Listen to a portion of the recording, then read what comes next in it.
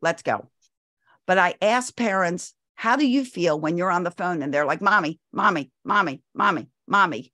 Yes. Give them the scenario, give them the equal respect that you expect them to give you. It's all taught. So good. Oh man, I love this. This is good. Welcome. Can you imagine with me for a moment? No yelling, no screaming, no tears. Kids that actually do what you ask them to do. Kids that will actually want to contribute and help out. Imagine your kids smiling. Does that sound too good to be true? Well, get ready because we're going to make it happen. I've got Celia Kibler, author of Raising Happy Toddlers, How to Build Great Parenting Skills and Stop Yelling at Your Kids. She's here with me today, and wait till you hear her story. Celia, welcome to Momnificent. Oh, thank you, Karen, so much for having me. And yeah, I know it's hard to imagine, but it's really true. You can do this. All right. It's true. Well, you're going to help us answer questions, and anybody who has additional questions, put them in the chat below because we will circle back to you because Celia is a wealth of information, and I am so fortunate and excited to have you here with us today. So Celia, what's one thing, I love asking this, that you've done recently that you may or may haven't done for a while that just simply brings you joy? So just something that I haven't done recently is honestly just realizing my value. And I say this like, because people say, I've been around for a long time, and people don't think that people that have been around for a long time have self-doubt or, worry that, what am I doing here? Like, I must be nuts. But recently I had a long conversation with someone, and it just dawned on me that, like, this is the right path. This is what I need to do. And the more parents I can affect, the more will stop yelling at their kids, the better the next generation will be. Stop doubting and just do more. And so I just realized, and, yesterday was a super download day for the Day of Calm, and, download like into my brain. And I just get more and more passionate and excited about everything as I let the brain garbage go. Right. Yeah. Sometimes I tell people, I'm like, take that thought, throw it on the ground and stomp on it. It's not true. Right. We're not giving it energy. Nope. Delete. I say, delete. Someone will say something, I'll be like, delete. Nope, that's not true. And for those listening, Celia is on a mission to get 1 million parents to stop, and I'll say decrease even yelling at your kids because it just happens. So Celia, what was life like growing up in your home as a kid? How did that inspire you to write your book and eventually create an International Day of Calm? So in my house, I had a mommy and a daddy, and they were married before they both passed, they were married for almost 70 years, and very inspirational as far as their relationship goes. But my dad came from a father who was physically, mentally abusive. And my father never swore to bring the physical abuse in, but he had a very short fuse, very short temper, and we never knew what would set him off. So he was the yeller in the family. And I came out very much like my mom. My mom was a peacemaker and, always tried to avoid confrontation with her father, with her husband. Mm-hmm. And I was the same way. That's how I came out. Let's keep the peace. Let's not. Don't rock the boat. Right. Exactly. And my father, up to the day he died, always thought that we got along so great. And not that we didn't get along great, but I believe his illusion is because I never fought back. If he started yelling, I would leave. I'd be like, goodbye. And my sisters and my brother would fight back with him. If he was yelling, they'd start yelling. And I'd be like, okay, I'm out of here. So in his mind, we got along the best. But, we've always had a great relationship. But with him yelling, he did amazing things in his life. He was a very accomplished human. He did great things for humanity. He was one of the original 4 people that decided we need to put airplane seatbelts into automobiles. did all the testing, everything like that. I mean, impacting billions of lives because of this decision he made. He created the fastest warship in the world. He created seaplanes that would carry water to all fires across the world. And it just onward, worked on the Apollo missions to send men to the moon, and just a constant thing, one right after another for humanity. And yet, if you ask my father, you know, wow, what inspired you? And he would totally be like, anyone could do that. There's nothing special about me. Wow. And that is what an aggressive childhood, consistent aggressive child does to you. Yeah. Does Like to you're your never child. enough.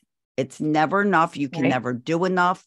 You're always wrong. And they grow up hating themselves, not hating you, hating themselves. And my father, he died at 92. And all that time, he regretted the way he acted towards my mom, you know, who he loved and truly cherished. And he hated himself for what he wasn't. Yeah. He was never enough. Man that does all of this. I literally made a banner of how many lives for one of his birthdays have been saved by the seatbelt. Wow. And he's like, anyone could have done it. And I'm like, no, you and your buddies decided this should happen and made it happen. That's something. And to feel so mediocre, that's what drove me. Right. Well, then, so he passed away on what date? So he passed away April 5th of 2020. And a couple 2 years years after ago, my mom did. And a couple years ago, well, you had already written your book, right? Yes. Your book on yelling. And then tell us what transpired that inspired this April 5th International Day of Calm. So I decided that the key to not yelling, other than your own, really gaining your own composure, like understanding how you react to triggers and irritability and disappointment, because that is what you're going to pass on to your children, the way you react. They're going to learn, if I'm disappointed, this is what I'm going to do. I'm going to yell and scream. Yeah. And when I wrote the book, I realized that parents needed a manual.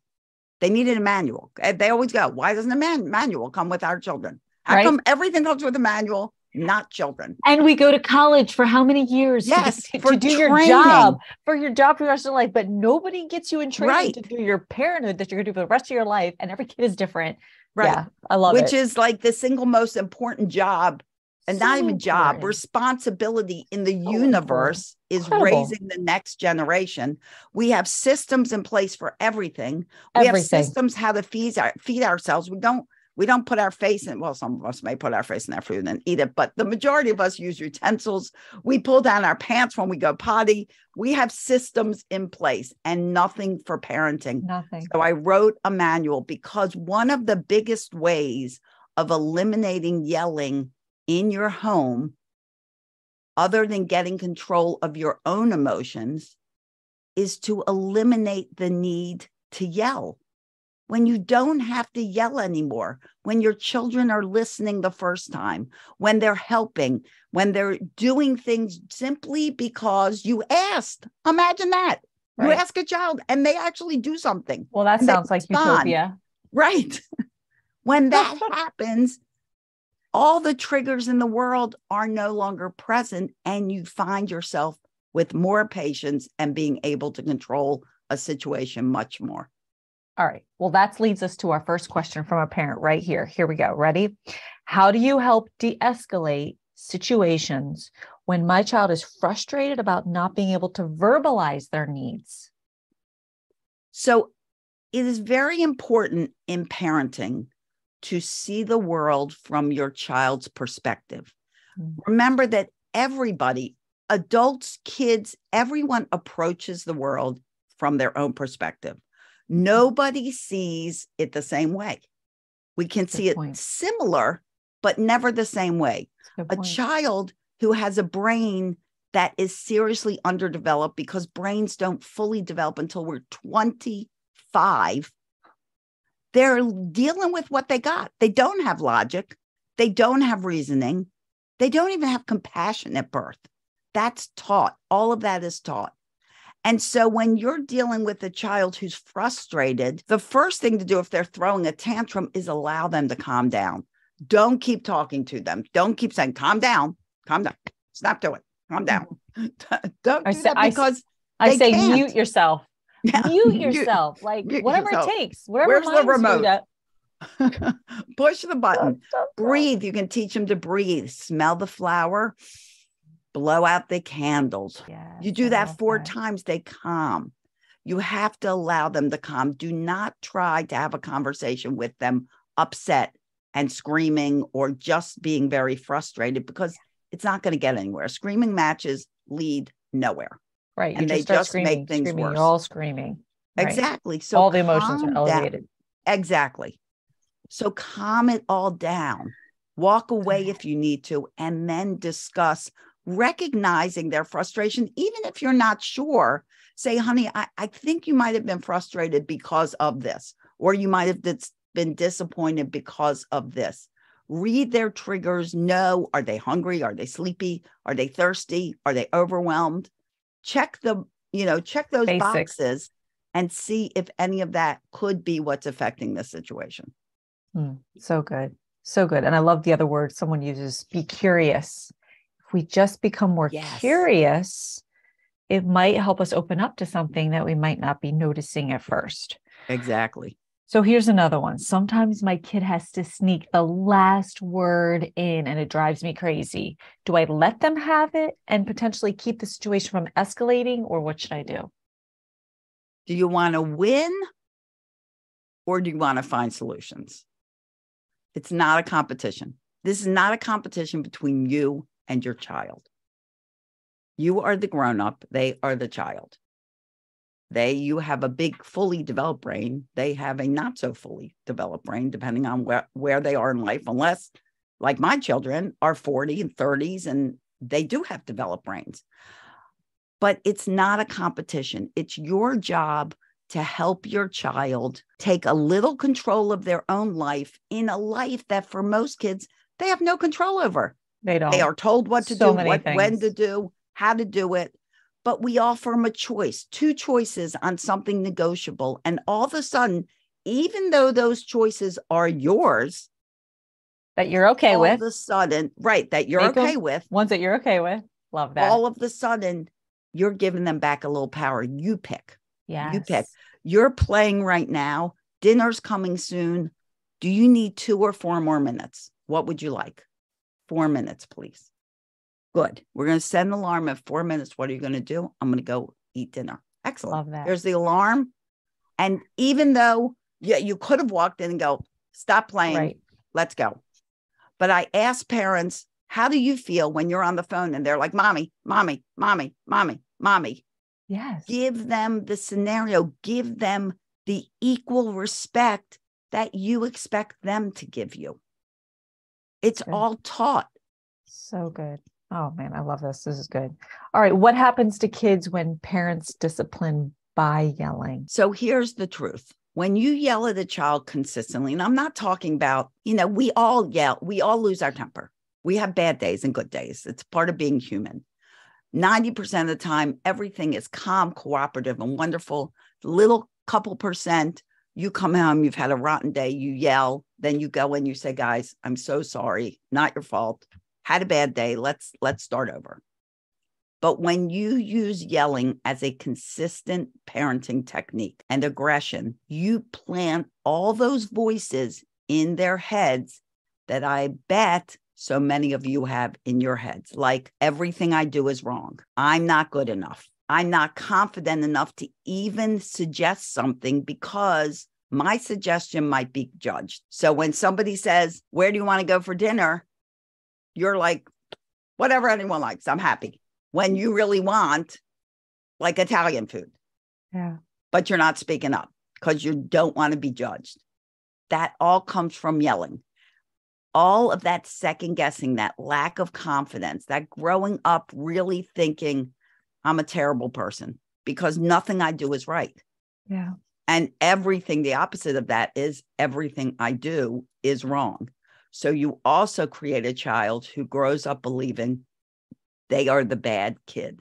Yeah. And that is their expectation. And they take that expectation with them wherever they go, school, home, play, friends, they become the bad kid. And it's all because we stop recognizing all the good they do. And we only focus on the negative. And really at the heart of it, every parent wants their kid to know that they can do anything. They want them to grow and be confident and be full of self-esteem, right? They want to be able to make friends. What's the biggest question? Is my child fitting in at school? Do they make friends? Do they play well, easily? Are they likable, right? And I love that you're just helping us get to the place where we can make sure that is released in them and find ways where we can watch and help ourselves in parenting where, yes, sometimes it feels like this is the next question. How can we help ourselves to stop yelling when sometimes it feels like it's the only thing that works? It is the only reason, let me say this, that yelling works is because your child becomes afraid of you. And I have, well, not that I haven't met a parent that wants that to happen. Majority of parents do not want their children to be afraid of them. Right. They want them to come to them and approach them. Yeah. And if they're teenagers and they're struggling with somebody wants them to drink or they're at a party or sex or anything, right? Parents want to know you can trust me. Yeah. But when you yell at a child, you are judging them, you are criticizing them. And judgment and criticism shuts a person down. Imagine if you're at work and your boss is always yelling at you. Oh, yeah. How long are you going to stay at that job? Oh, completely not. No. Not. And well, you're right. Your kids will can't shut quit. you down. You won't feel like you can do anything because you feel like nothing you do is right because that's that feeling you get, even if they just yelled once, twice, or three times. Somehow in your mind, you just think it's forever, always right. Not right. Exactly. And it just is like you become, well, what should I do this? Should I not do this? Am I going to get yelled at? Am I not going to yell at? Adults do everything. This all the time. Mm-hmm. We're always like, well, I'm not sure whether I should do that. Well, I did this, but maybe that was not my best decision. We're always doing that. We're like having constant conversations in our brain from exhausting. It is exhausting. And it's all from the lack of confidence that was not put in us when we were children. All right. So did that answer the question? Yes, because I love that that's what you're on the mission to change that. I love it. That's why I love that you're here. And I love every one of us who gets to hear this message. So here's another question. Why do you, Celia, say learning how to smile when you talk is one of the biggest gifts you can give and teach your child? First of all, you can always hear a smile. Have you ever talked on the phone to a customer service person? And you get this friendly person, hi, how can I help you? And you're like, they're enjoying their job. They're having a good day. And then you get the opposite. And they're like, yes, you want me? Okay. Yeah, I can do that. Not smiling, miserable. And how do you feel? You feel like, oh, I need to hang up this phone. They're bringing me down. But when you smile, you send a smile to someone else. It is completely contagious. And when you smile, you are non-threatening. When you are talking to your children with a smile, guess what they're going to learn to do? They're going to learn to smile when they talk. They go for job interviews. Who are you going to hire? The kid that's sitting in front of you smiling, or the person that's sitting in front of you like all grouchy? Okay, yeah, I can do that. Yeah, I can do that. It will take them through life like a rocket. I love that.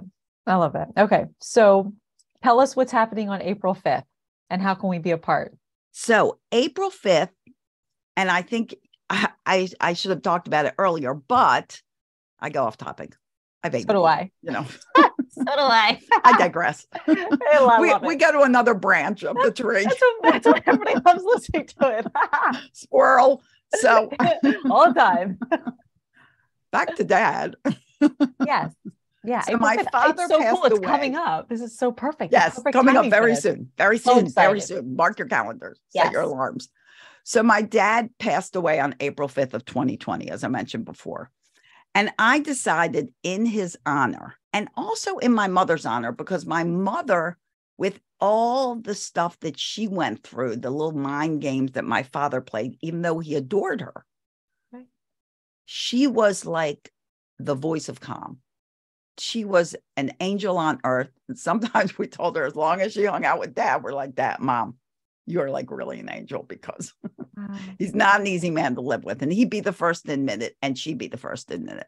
Wow. But she was always calm. And so with my dad being the yeller, my mother being the voice of calm, I decided that learning how not to yell and not to be aggressive and to control your own reactions, to stop judging people, to stop criticizing the people, to stop ridiculing people, that doesn't just belong to parents. It belongs to everybody. Yes, I And agree. the only way we're going to change this world from all the hatred and division and power hungry people and all of that is to change future generations. Yeah. So I decided to create a day, and it's coming up soon. It's April 5th on my dad's anniversary of his passing. And it is the International Day of Calm. Now, people go, well, I'm not calm. I'm all energetic and I'm always having fun. I'm running around. Well, guess what? I am too. I am too. That doesn't mean you're not calm. That doesn't mean you're not at peace with yourself. Right. When we have all the stress, we could be the happiest person. If we have financial stress or we have career stress, it's always affecting us. Stress is always there. And if you are a parent, your children feel all the stress you feel. They feel everything you feel. Yeah. You are sharing it with them, whether you intend to or not. Yeah. So it is very important that people start becoming intentional about their own peace. They exercise their disappointment muscles. They exercise their waiting muscles. They exercise their own ability to control their emotions. Because if we don't, who will teach our children to do the same? Yeah. How will they learn? We are models for them. We're actually a mirror of them. Our kids are mirrors of us. What we do, they eventually mirror and match us. So that's the important part of us finding that space. And everybody is. Think of the people they watch on TV. Think of what they see, their rock stars and their sports stars. Think of all that. We all model to our children. And that's why my new slogan, newly announced, guys, you ready? It's not even on the website yet, but it's going to be. My new slogan, because one of the things I thought about all yesterday, my new slogan is, because yelling at our kids is not the answer. And it's not, because it affects generations to come. It does nothing to inspire a child. It does nothing to empower a child. It only does the major bad thing of destroying their soul. And it makes them angry. And then they go out in the world angry. You know, when all this stuff happens, the first thing I think, other than my sorrow and regret for anyone that's impacted by this person's anger, is what kind of parents did that person have? Did they have parents? Did they have role models? Yeah. We are all role models for children. Yeah. And if we are going to change this world, we all have to be intentional, whether we're a parent or we're an aunt or we're a sibling or we're, we're educator, a daughter, educator, name it. Yes. You're impacting children. Yes. Someone's always watching. Yes. Absolutely. I tell my students that at school, people are always watching you. Good, bad, indifferent. What are you going to choose to do that's either going to inspire them or have them choose to do something that's not so great? Exactly. Always watching. Yeah, older kids, powerful. Younger kids in school are watching older kids in school. They are. Older siblings are role models for younger siblings. And they're always watching, and we have to take control of each of us. It's up to us. Right. And they're watching us more than they're listening to what we're telling them. Oh, that's so powerful. Absolutely. Okay. So Celia, I donated yesterday, and I invite and challenge all of my listeners. I didn't talk about the school. Click on the link. You're going to ask me next? Yeah, sure. You can throw that in there. Jump ahead. I was thinking about it. I get excited. So we also have a new initiative called Rescue a School. Yes. And there is a school in Uganda How did you that, find the school? well, he found me, actually. He was Wow. watching my broadcast and he reached out to me, I guess it was last year, and asked if I would teach in his school. Oh So my I actually teach those gosh. kids virtually Oh my about every month, gosh. and we do a class on something. And one That. time I was teaching on hygiene, and I'm talking about brushing your teeth and how often you're supposed to brush your teeth and showering and washing and all of those things. And at the end of my lessons, we have question and answer with the kids. And one little boy raises his hand, and as matter of factly, as we are talking, he says, "So, Miss Celia, what if we don't have a toothbrush?" Oh, wow. And the first thing, my heart sunk, because I'm thinking, I'm assuming they have toothbrushes, Right? a dollar toothbrush. They Oh, don't man. even have toothbrushes. And of course, I told them, Wow. you use your finger, you rinse your mouth, you swish in water, rinse out the food particles. And then I continued to send them like 500 toothbrushes and toothpaste and all those other hygiene things that we send. Right. But you don't realize how privileged we are. Mm. And so we decided their buildings are falling down. These kids are so happy and excited to be in school. And they have termite planks of wood that's kind of a building. They have jiggers in the mud floor, and some of them don't have shoes, so those jiggers enter their body. And these are kids that have AIDS or orphaned from AIDS, or often their family will give them to someone for early marriage because they need the money. And the closest school until he opened the Brilliant School is like miles away. These kids don't have shoes. How are they going to get there? They're going to walk for miles without shoes. See, he opened the school, and we decided with our rescue school, they're the first school we're going to build permanent buildings for. I love that. We are raising funds for these babies. Hey, when I read that, my husband and I were so inspired. I was sitting there yesterday at my computer prepping for this interview, and we were both like, we're given to this. This is so exciting. This is just, oh, you inspire me. And I just love that you're here today. And if anybody listening is inspired, the link is below. Feel free to, if you can. If you can't, I know what it's like. There's moments in my life when I can give. There are moments in my life when I haven't been able to give, and that's okay. And if you are in a space you can, this is a beautiful and wonderful cause. So Celia, how else? Can I add one more thing? Go ahead. One more thing. Sorry. I love you. No, this is great. And you. Jump in there.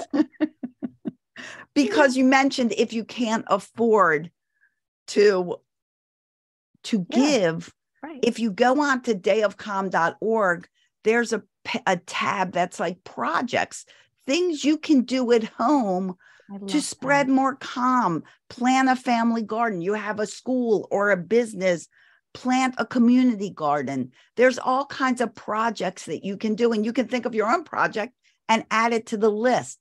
So money isn't even, as important as your actions, as you creating calm for your community, your city, your state, your world.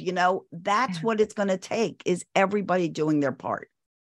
Well, the end. So now you can talk. Well, as the principal of North Star Elementary School here in Delaware, I'm going to actually introduce this International Day of Calm to my students. And I'm so excited because even last Thursday, I needed to start the morning announcements with a chime and 3 breaths because I was having a rough moment. And so I just love this gift that you are sharing with each of us. I'm so glad I found you. And then also those listening, you can also follow Celia on her podcast, Pumped Up Parenting, where she has a wealth of topics. Like literally, you just go down the list and there's something there this week that you can learn to change and grow and be a better parent. Celia, I can't thank you enough. Is there one thing you want to leave our listeners with today? The one thing I want to leave you with is we all love to be appreciated. I'm sure many of you are in relationships right now where you don't feel appreciated. Appreciate each other. Appreciate your children. Your children do so much more good than not so good. Start noticing the good. Start taking time. They've been playing together and you've been on the phone, and then they start fighting. And what do most of us do? We go in and address the fight. We never address the half-hour phone call that you were able to make because they were playing so nice together. Mention that, not the argument. They're having an argument because they're sick of each other. So mention that they were great and then go play with them for 10 minutes. Start recognizing the good. Start thanking your partner for things that they do every day.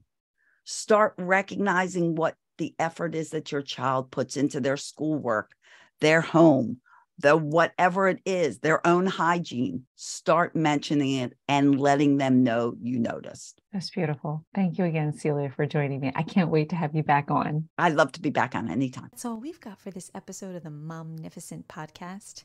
If you enjoyed this episode, I would be honored if you would subscribe and rate if you really liked it. I know wherever you're listening right now, it might not be the best time to leave a comment, but feel free to leave a question, a review, or a comment at any time. And until next time, remember, don't worry, be happy.